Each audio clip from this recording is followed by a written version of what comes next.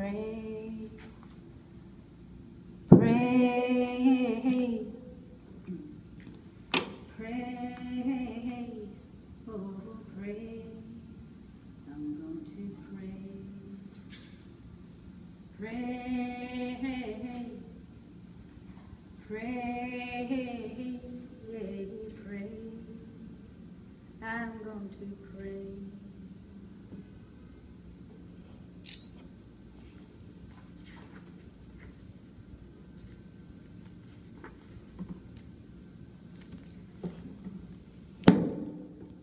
Sitting in my Durban storeroom with over 1,000 kilograms of glass beads crammed to the rafters and jammed into boxes, I ask, what do you want to become?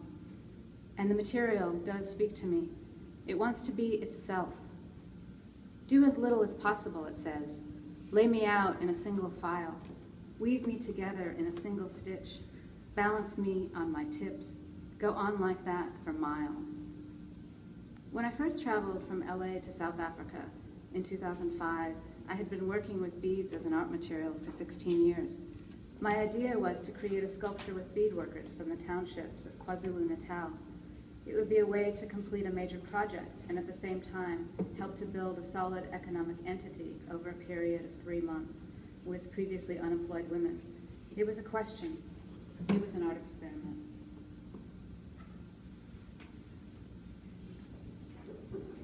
I've rented an old dance hall on the docks.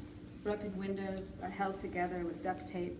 Birds fly through the open rafters. Rain drips down onto the metal roof in steady staccato. 15 women, some carrying umbrellas, some with plastic bags over their heads, clump into the room. They wipe the plastic chairs before taking a seat. And after they settle in, I tell them that I will be teaching them how to work with beads in my method. It's different, I say. We'll be gluing the beads, not sewing. And then I point to the chain link fence standing in the middle of the room. We will be covering this with beads. Aibo! The women laugh. I get out the beads and the glue and I demonstrate. Someone from the group, Bushle, I later learn, comes forward and tries it out, and then she explains to everyone in Zulu.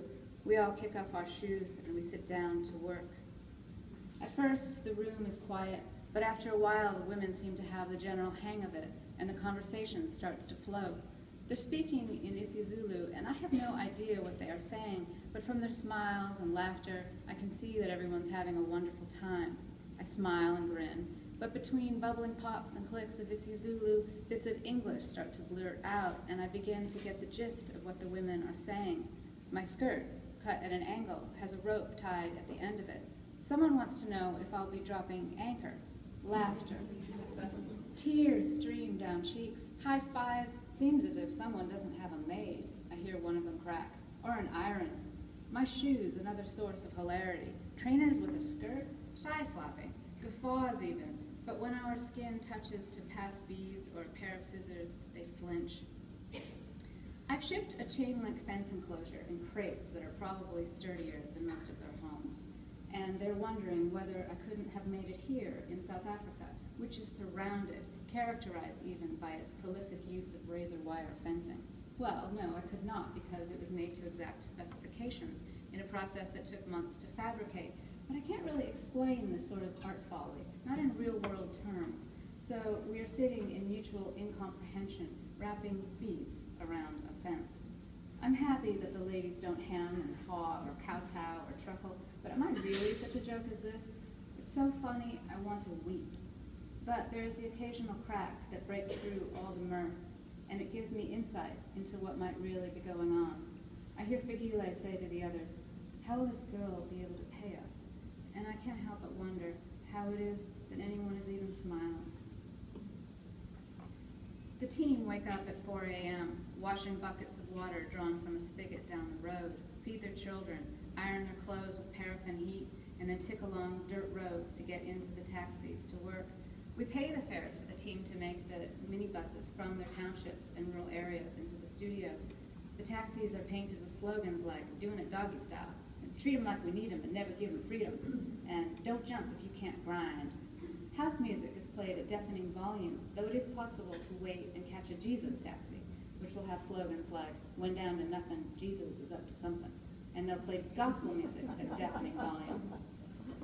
The taxis, which comfortably seat 15, are often crowded with over 25 people. Brown flesh presses against the windows like rolls of bread. Hear the loud music, see the resigned faces. When the light turns, smell the burning rubber. There are often fatal accidents. See them along the road, bodies lying peacefully as though sleeping. The team walk another umpteen blocks to get into the studio, giantesses with heads held high, hair intact, everything pressed and perfect and matching. And when they arrive at work, they throw off their shoes, put on slippers, or just go barefoot. I look at the mash pile, stilettos mostly, and I know with absolute certainty that I could never walk a mile in their shoes.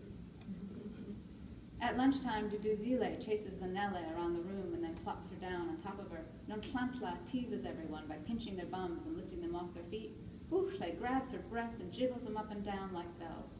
Tanda, a kitten-like beauty, eats an entire loaf of white bread, 6 pieces at a time, slathered in margarine, and washes it down with a liter of Coke. She kills it, Spilile says. Watching this scene with the ripe, juicy women, I look down. My toes poking out of flip-flops look like pink crabs. Skin so pale as though I forgot to put on a layer of clothing. My desire to help the poor looks at me and has a good belly laugh. I'm in the corner gnawing on roots and raw vegetables while the work we are making and the women I am making it with become ever more lustrous. I feel flattened by what the color of my skin represents. I dislike being the white lady in charge. My do-gooderism is starting to feel like naive hubris. Why did I think I could make any kind of difference?